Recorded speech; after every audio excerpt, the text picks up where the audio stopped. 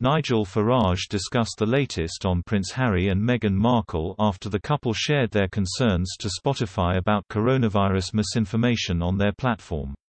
However, unlike some artists who have removed their content in protest, the Sussexes have said they will continue to work with the streaming giant. Mr. Farage believed Meghan would use Spotify to fund a potential political campaign and said she would turn out like Democrat Alexandria Ocasio-Cortez, who is a large figure on the American left. Speaking to Paul Murray on Sky News Australia, Mr. Farage was asked for his views on Meghan and Harry amid the Spotify COVID row.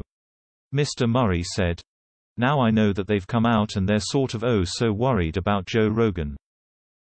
And I know that the Foo Fighters and other bands are going to do it.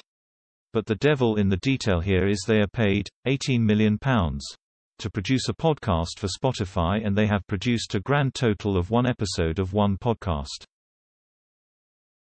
Whoever follows up on these deals, because when can you and I get in on this?" Mr. Farage laughed at the situation and said, "Yeah, I just don't get the whole Harry and Meghan thing and why the West Coast of America has taken to them the way they have. I don't think it'll last very long. I think that many other contracts will be cancelled. And Meghan very shortly will announce Shusha's running. She will either run for the House of Representatives or for the Senate. And she'll be the new AOC, the new darling of the hard left in the USA. Politics.